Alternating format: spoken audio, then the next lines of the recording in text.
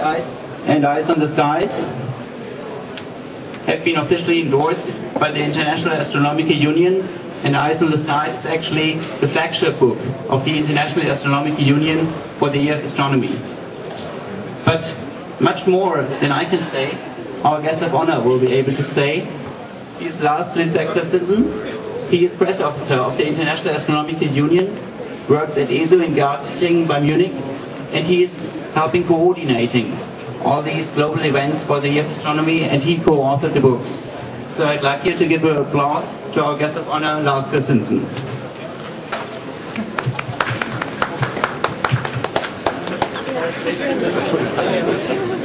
Thank you, that's too much. Very kind of you.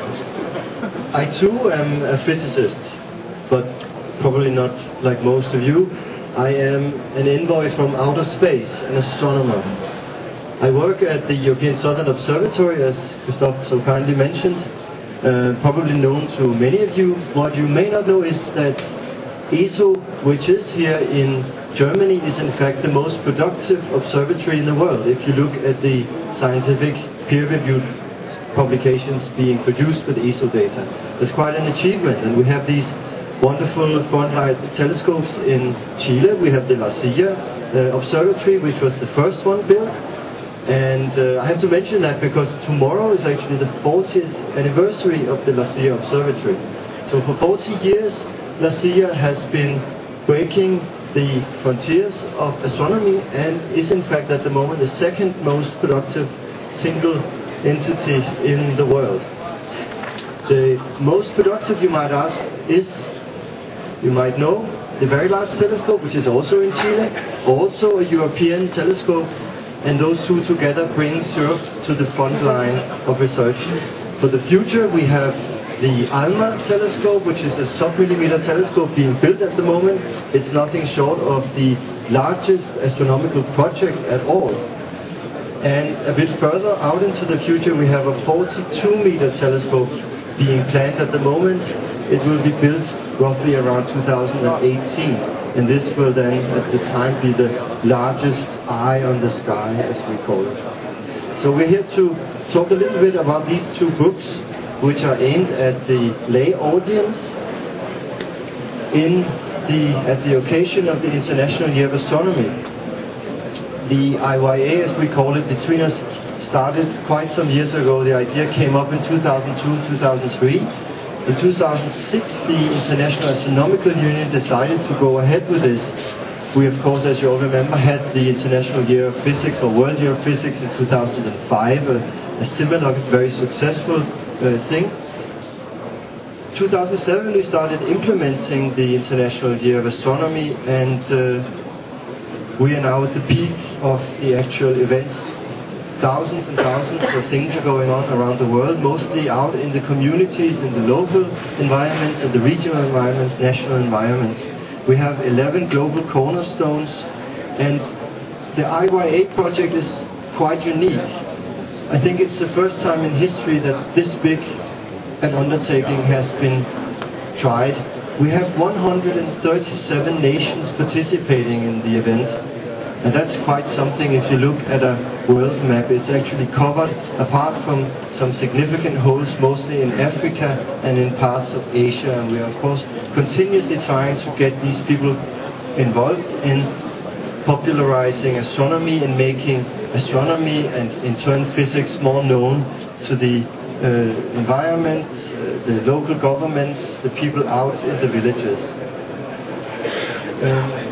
Robert Schilling is a very well-known Dutch science communicator. He and I sat down in 2007, late 2007, and decided we wanted to make a book for the International Year of Astronomy. Why is the International Year of Astronomy in 2009? This is because of the telescope. You might have guessed it, but it's actually not so easy to say exactly why 2009.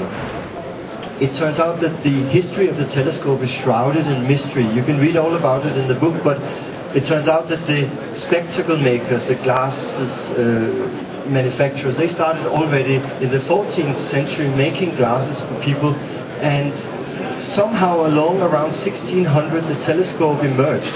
No one really knows who invented it because several players actually claim ownership. Hans Lippershey, you might have heard of, Zacharias Janssen, and others. They invented telescopes. They didn't quite document what they did, but we know that they had telescopes just before that crucial date in 1609, where Galileo Galilei took a telescope he himself had manufactured, presumably by looking at the Dutch telescopes, and pointed it to the sky. What he saw changed our view of the world forever in two ways.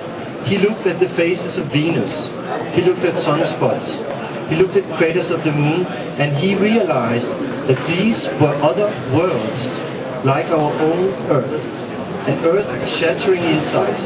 Secondly, he documented systematically his observations, which was a rather new thing, and in that way really founded the way for the research that we all know and love today. In the book you can read about this, but much more than just the history. You can read about the technology, how telescopes grew through time, how the detectors made a huge and profound change of the way that astronomers work by using electronic devices. And of course there's a whole chapter looking at the future, where we have these magnificent huge optical telescopes coming, space telescopes, and so on. Hidden Universe is a somewhat different book. It's not a textbook. It could have been a textbook. It would have been a lot easier to write. A lot easier to write. What we are attempting, I'm not saying we're succeeding. We think we're succeeding, but I'll let you be the judges of that. We are succeeding to explain the physics behind all the light that's coming. So not just the light we see with our eyes, but also the infrared, the ultraviolet, the X-rays, particles as well. So we're talking about things like synchrotron radiation. We're talking about very, very hot million-degree gas in distant clusters of galaxies, all at a level where we hope that lay people can follow and get excited as we are and learn something about the universe. So I encourage you to take a look, and thank you for your attention.